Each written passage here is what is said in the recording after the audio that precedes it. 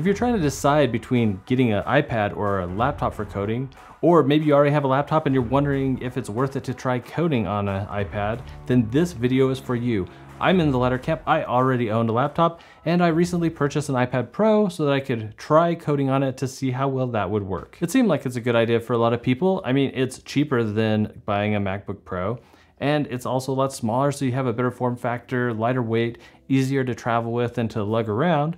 And it would also be useful for doing some photo editing and being able to annotate screen recordings, things like that. And if you're really interested in going down this path, I also made a video where I talk about the best ways to get started on coding on an iPad, and I'll leave that link in the description below. But the big question here is, should you even bother with it? Here are 7 reasons why it's not worth coding on an iPad. The first thing to consider is how you'll manage your code base as the project continues to grow. If you're following good practices and you're creating reusable components and you're just doing separation of concerns, then it's not going to take long before your project gets really big with a lot of folders and a lot of files. For smaller projects, managing files on an iPad is doable.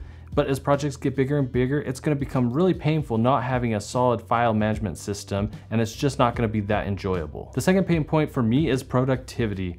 The small form factor is great for portability, but when you're going from a larger monitor or even just from a larger laptop screen, it definitely starts to feel cramped on the iPad. This is especially true if you're doing front-end development or you're building native applications and you want to be able to type code and also quickly see updates to the UI. To fit it all in, the code on the screen becomes really small. And I mean, I can still read it, but whenever I go to change the cursor by tapping on the iPad with my finger or using the Magic Pen, it's definitely really error prone. Then if you combine that with actually trying to type on the iPad with the iOS keyboard, that becomes super painful because that'll take up like half of the screen, and now you're looking at even a smaller section of code, and that's just a very slow and clunky way to do things. Which brings up point number 3. If you even hope to be productive, you're gonna want to pick up the Magic Keyboard for iPad or else some other external keyboard so that you can type more quickly and still maintain that screen real estate.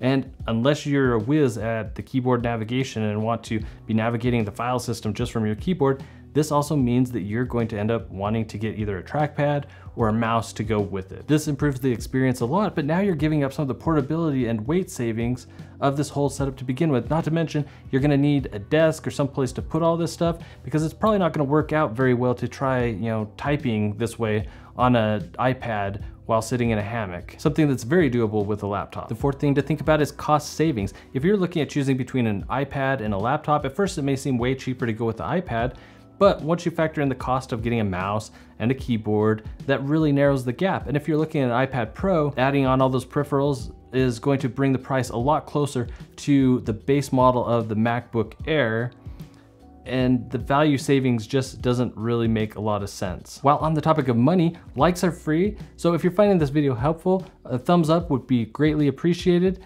If not, don't forget to turn the screen upside down and hit the dislike button. Thanks. Number 5, if you watch my other video on how to code on an iPad, and I'll leave the link in the description, then you'll see that setting up your environment is less than ideal on the iPad. There's just not a lot of flexibility to do a lot of things locally. For the most part, you have to rely on third-party applications to get things done, and this just introduces a lot of friction and makes it not worth it. Another downside to this approach is that a lot of these solutions require you to access your files remotely, which means you're not guaranteed access to them, especially at times that are critical. What if you have a customer service agreement that requires you to respond to situations and fix bugs, or to get failures resolved as quickly as possible, and you don't even have access to your code base? At least on a laptop, even if I lost access to a server temporarily, I could still be looking through the code and trying to come up with fixes because I have an entire copy of the code base on my laptop. Number 6, I was able to find a solution that would make it feasible to do front-end development with the framework that I like to use, React.js,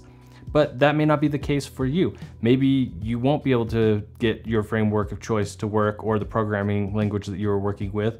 I have definitely received messages from several people who are frustrated at not being able to find ways to get their particular stack to work on an iPad. And part of this is because we're beholden to third-party applications to solve a lot of these problems for us. And if they don't exist, then we're just out of luck. 7, while you could get by with an iPad for a lot of software development work, There are definitely going to be situations that are computationally heavy or projects that take up a lot of storage, and these are both limitations of the iPad. Now, the newer M1 iPads definitely are a lot more performant and can do a lot more intensive things, but they're still going to be limited when compared to laptops, and you're still dealing with the storage limitations. Upgrading storage on an iPad is definitely really expensive, whereas on a laptop, oftentimes you have multiple ports that you can use to use external hard drives and to store some of that data and offload it onto another device, whereas you only have one port on the iPad Pro. And when it comes to laptops, you usually have more options on upgrades that you can make. You can upgrade the processor and you can update the RAM and sometimes the graphics cards or things like that, depending on which laptop you're going with.